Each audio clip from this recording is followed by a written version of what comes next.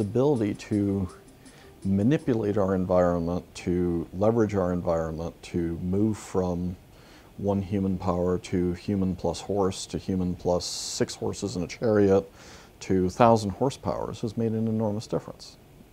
What's different today and what's really interesting is not only are we beginning to develop technologies that leverage what we do as individuals, I think we're beginning to engineer viruses, bacteria, plants, animals, and humans to the point where we are taking, or beginning to take, some deliberate control over the evolution of our own species and other species. And that means that Darwinian rules quit applying in a certain extent, not totally. But Steve Gullins and I think that's a big enough deal that we're becoming a different hominid. We're becoming a Homo evolutus that is beginning to directly and deliberately not just adapt to its environment, but shape its own evolution and that of other species. And that's a big enough change that we think it's an order of magnitude of Neanderthal to sapiens. As I went through college and graduate school, this digital world started to come in, which collapsed every alphabet in every language, Chinese, Japanese, Cyrillic, Aramaic, Egyptian, into ones and zeros, and it collapsed every photograph, and it collapsed every video, and it collapsed every film. And that became a really powerful alphabet. And that's what's generated most of the wealth in the world over the last 30 years.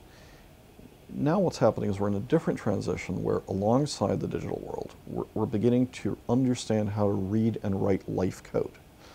And first we understood how life code was written, then we understood how to photocopy life code with cloning, and now we're just beginning to write it to the point where the first synthetic cell has just been created last year.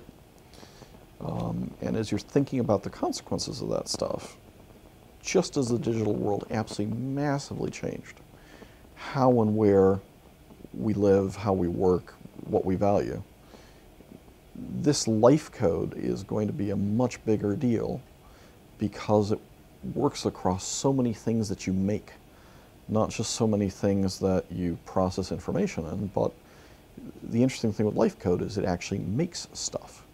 So not only does it process information, not only does it move across a whole series of industries, it is a very powerful lever to alter almost every economic system. As technology evolves, as religious systems evolve, as beliefs evolve, they're co-evolving with what we're learning. And they're creating a moral ethical framework for the technologies that we're dealing with. Some of those technologies are really powerful, and we really do need an ethical, moral backbone to it. Some people will turn towards religion to get that. Other people will turn towards ethics. Other people will turn towards IRB panels. There are whole different ways of dealing with it. But what's really important to understand is these belief systems have to partly guide and have to partly evolve. And when you start thinking about the implications of being able to take a mouse skin cell, turn it into a stem cell using 4 basic chemicals, and then letting a full mouse evolve out of that skin cell, it means you can begin to photocopy a whole series of lives out of almost any cell. Yeah, that might have a few ethical religious implications if you're religious.